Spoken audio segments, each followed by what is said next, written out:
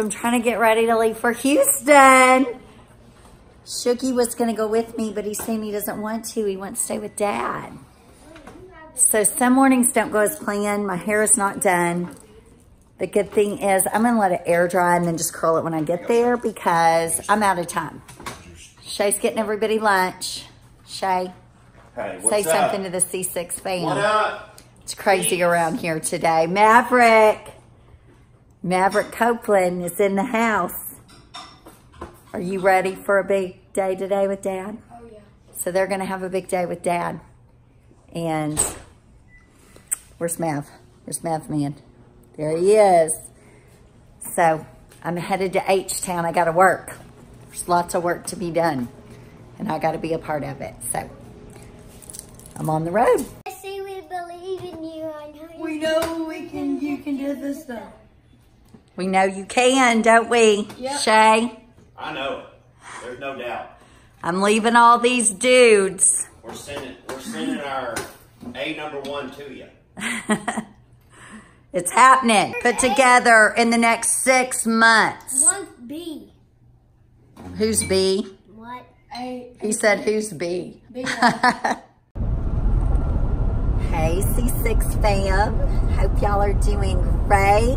I just kind of wanted to update you. I'm taking you along as I am working. And I'm driving right now down to Houston, well, South Houston. Southwest, I guess. No, east. Southeast Houston. And I have got a good friend down here that I am just investing some extra energy into and time into and love into. And she is really working hard on going to a new level.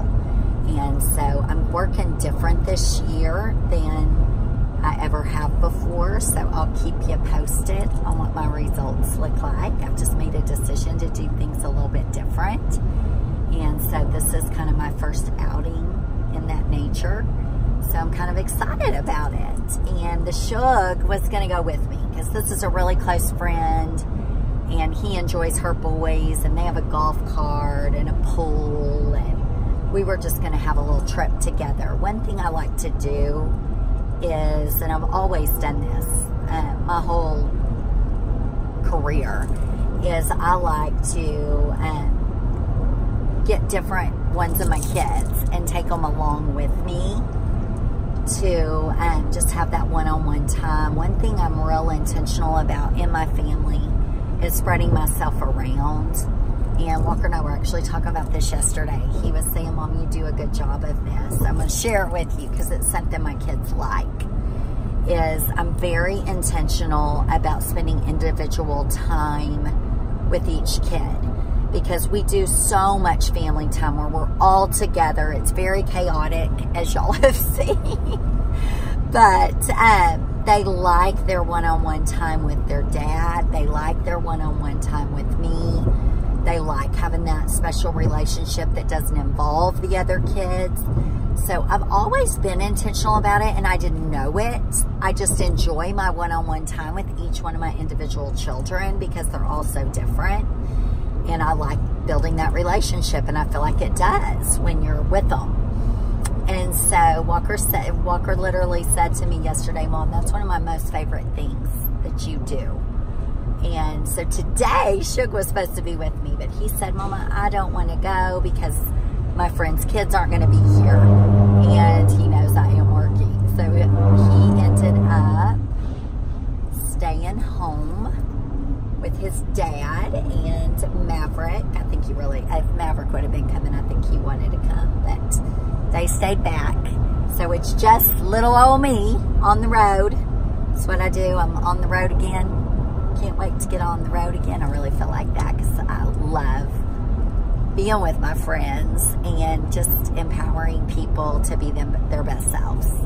That's why I love doing this channel. Y'all subscribe. Tell your friends. Please, please, please, please, please. We're working on getting to 5,000 subscribers. We actually have something big on the way coming. So help us. If y'all can go ahead and start helping us, it's going to help you too. But as I was going down here, I just had some thoughts. I talked to my mama on the phone about an hour. I talked to my daddy on the phone about 30 minutes. Then, of course, I called Shay. And I do some of my best just visiting when I'm on a road trip. I just kind of turn the radio down and spend time talking to people that I love. And I was just thinking about the blessing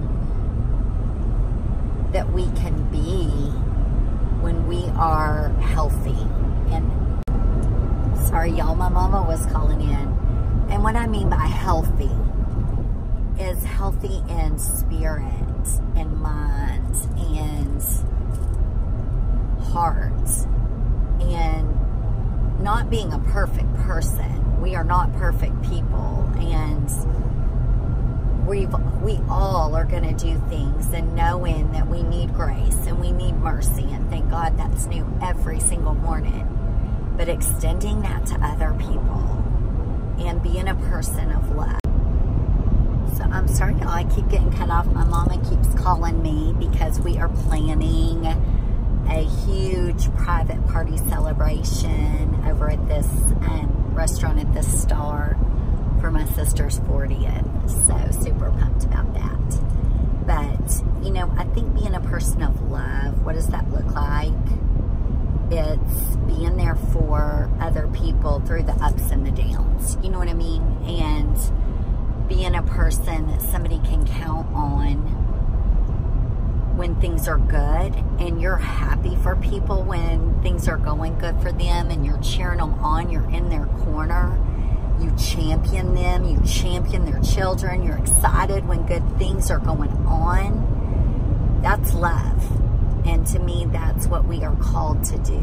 But it's also when people have hardships and need someone, it's being willing to stay on the phone with them if they need somebody to talk to, and being willing to be that person that loves on other people, that encourages them, that thinks about them when you wake back up in the morning. You know, I had a conversation last night, and I love this person dearly, and I want them to know that, and I want to hear their story. That sometimes I think people feel like their story doesn't matter, and so I think love is letting people know that their story matters. What's going on with them matters. So being able to listen to people and then remembering to encourage them and thinking about them, and that's just love to me. And I want to be a person that's what I do, and that's who I am, and that people can count on me, that people know if I say I'm going to do it, they can take it to the bank. That's what my husband says. He goes, they don't need my signature, they can take it to the bank if I say it. So that's me. And I just think if the world had more of that in it, it would be easier. So, The Bachelorette ended last night, and I personally was just disappointed, very disappointed, because I felt like Hannah had amazing guys and really could have been open to find love with someone else if she wouldn't have been tainted by whatever it was. I don't know. I wasn't there personally. I just watched it on TV. But tainted by whatever was mesmerizing her about Jed. So this is my thought, because it's such a picture of how people live their lives. You're watching on TV, but it really is what people do. Sometimes they're not open for the right thing to happen in their life because they're so toned in and tuned in to the wrong things and things that aren't good for them. She had the red flags. There were a million things that said he's not the one, including her own parents. His family all but said to her, this is not good. They knew. But she didn't want to listen. So why, as human beings, are we turned to not want to listen? And we get mesmerized by the wrong thing, and it keeps us from other things that could be really awesome in our life. So that's just my thought. And as I thought, you know, a lot of women do this, or they chase the wrong shiny ball. They chase the wrong man. And that's what she was doing. I mean, she had her mind made up. You could tell. She didn't have to go on all those dates. She had it made up. And so it was like she was having fun in the process, but her mind was made up on this dude that this is who she wanted. And he didn't really even want her. And it was clear, but I don't know. That's just my 2 cents about The Bachelorette. Every time I say, I'm never watching this show again. These people, their picker is broken. Well, once again, it proved to be true. The picker was broken, but I will watch it again. Oh, y'all, it's crazy. And I am totally cheering everybody on. Our finish line happens tonight at midnight. This month has already surpassed all my expectations, but I know it's going to get even greater. Send me your wins as they come across tonight. I want to cheer you on. So I'm pulling up. My windshield's a little dirty to my friend's beautiful home down here in Houston. And let's see, we've got about 30 people here that are working on some big goals. I see all these cars, so I'm excited, excited, excited to be here. I've got to find me a parking spot. I don't know where I'm gonna park, but I'm here. I was inside cooking supper and I saw this gorgeous sight. I had to come out. I'm gonna enjoy this sunset. I'm drinking out of one of my Disney glasses. We just saw Lion King, so I thought, how fitting is this? I'm gonna have an Hakuna Matata moment out here as the sun sets. This is not just awesome, which I'm glad I came out. Our hot tub needs some water. We've got toys everywhere, need to clean up, but I'm gonna Hakuna Matata and relax. I'm not picking up those toys right now. I will later, right? Oh Lord, I can hear the dang rooster. I still don't think it's close though. That's a positive. And I made the team. You made the team? Dad said you did real good. Got a prize. You did? Mm-hmm. I'm mask. I'm proud of you. Daddy You said you did can open awesome. it and it shows blue. You can close. What kind of helmets do you get? Iron Man. Get an Iron Man helmet for the team? I'm gonna get anything. Did they get There's bags What? and stuff for the Frozen Ropes team? Did they get bags and helmets and... No? I thought they did. We have to buy them. No. I mean, I don't know, maybe in the spring. Say hi to the C6 fan, Mev. So, Here, baby, I'll make your plate. What are these?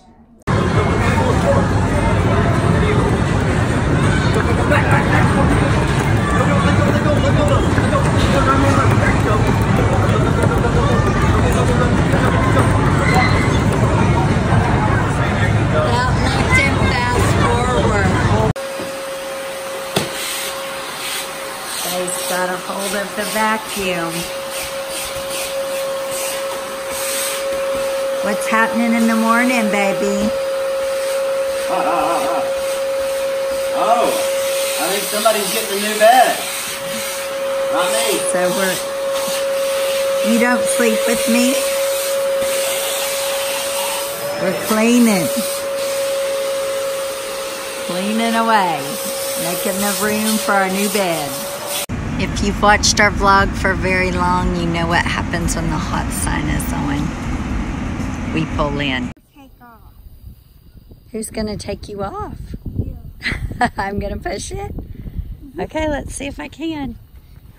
You ready? Tell me. Go. Here, let me put my purse down. On there? Okay, you ready? Yeah. Oh my gosh, this takes a strong person.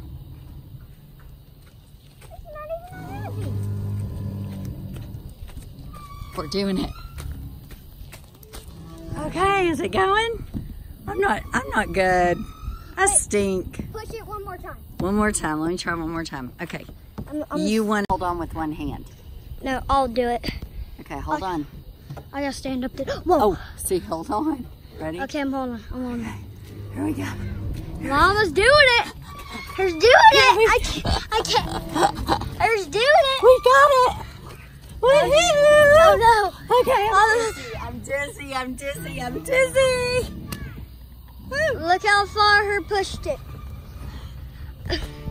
Okay, let's go to Dad's game. I'm dizzy. Stop it. So Here's the Shaler Copeland up there. He says this thing on his arm keeps him from his sweat. I don't know. Hey! Oh, he popped up, I think. Uh-oh, is he gonna get it? Yep, he did. There's the Walker Copeland. Not too good of a hit. Oh, it's almost. Do they call him safe? Second time up. Mr. Copeland. Here he is. Walker's on third. Shay's up to bat. Garrett's on first. He's got it. Big stuff happening.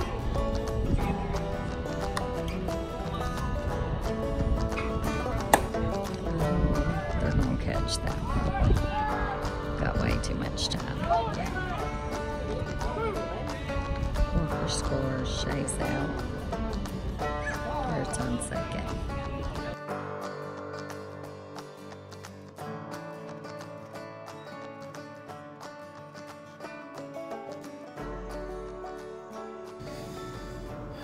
Well, hey, C6 fam. I thought I would vlog and share a little bit. Something happened to me tonight for the first time, well, ever, and for the first time in 21 years since I have been playing this sport. Just kind of tell you, I've always played something since I was 4 years old. I've always been on a team of something or competed my whole life. So from 4 to 42. Played college ball, and when I got done playing college ball, I actually started playing softball, played on some competitive teams, played on some travel teams. There was one point in my life I was probably playing softball 7 days a week. But I've just always enjoyed being a part of the team. Played basketball as an adult in an adult league. I've even played indoor soccer. I like being a part of a team. I like staying active and doing something. So just kind of tell you, we just started our next league. We just started tonight, and so we're actually on our second game of the night. We played one game at 9 o'clock at night, and we lost that one. So then we had to move to another field, and we didn't get that game started until about 10:15. And so our team was first at bat. And so I hit one deep center field into the gap, and so I was legging out for a triple, and so I slid into third base, and the guy caught the ball at third base, but he didn't tag me. I slid around, and he missed me. Well, the umpire wasn't in a good position. He called me out, like he was the home plate umpire, and he didn't even see. He called me out, and I said, "Bull crap." That's all I said. I was like, "Bull crap." And so he said, "You're out of here." I was like, "What? You're out of here. You have 1 minute to get off the field." So I got ejected. I got ejected for saying bull crap. Now, mind you, we play in a men's league, and it's not a competitive, it's competitive rec, whatever. I mean, there's some good teams, there's some not so good teams. And so this is men's. It's not a church league, it's not co-ed, it's a men's league. And so, I mean, he tossed me, which everyone was a little bit shocked, I think. So, and he's like, you have 1 minute to get off the field. And so I didn't argue. I'm just like, whatever. And so I'm in the dugout. I've got to get my stuff. I have water and my gloves and stuff in the dugout, and I'm putting stuff in my bag. It ain't like I'm just sitting in there, and he yells, you have 30 seconds. And I'm like, I'm getting my stuff. And so one of our players on our team, it really ticked him off, and so then it escalated a little bit. So we had to forfeit the game. So, anyways, a couple things. So, for the first time in my life, playing softball for roughly 21 years, I was ejected. I was ejected from the game for saying bull crap. Which I don't know if it was for saying bull crap or this guy didn't want anyone to question his calls. I guess he thinks he's right about every call. I don't know. I don't know. Maybe you can tell me if... I don't think... I mean, I don't know. Maybe bull crap's a bad word. I don't know. What do you think, C6 fam? Is it a bad word? Bull crap? I don't know. But anyways, the second thing is that this umpire, I'll just say this, we've had him for a couple years in this league, and you know, do you know those people out there, which I'm not going to say professions of people, but it seems like maybe this guy hadn't had any authority over anyone in his life, or he doesn't have authority, and then he gets in a position of authority and he really wants to exert his authority. I just don't get it. We're just men out there competing and having a good time. We don't. I just don't understand. But I mean, C6 fam, y'all know people like that. You know, they're in your life and they want to exert some authority because they maybe have some, and there's just no need. But anyways, but yeah, that's what happened tonight. I was ejected from a men's softball game. Which is, I mean, it's kind of funny. I said bullcrap because I was safe. Obviously, I legged out a triple. Slid head first, grabbed the bag. He missed the tag. But anyways. So, but, yeah. Anyways, just thought I would share. Hope everybody's having a good evening. Peace. We're playing a game. What's it called? What's the game called? I don't know. Night at the Museum. Yep. No, I can't move. He has to freeze, and then I have to catch him moving. Y'all think I can do it? I can with my video camera. No. Tell the C6 fam, who do you love? Everybody. No, I know, but who do you love the most? Maverick. Maverick! You love everybody the most. I said, who do you love? He said, Mommy. No, I can't move. Tell him who you love. Everybody. He said, I love everybody. Everybody loves you because you're the shug. You're an angel boy. Are you swimming? Yep. You are an angel, aren't you? Mm-hmm. We're playing a game. Okay, C6 fam, I got to catch you moving. Oh, I caught you. Nice. Look, there he is. You caught me? How did you catch me? Because I saw you on the camera. Is it? Oh, did I cheat?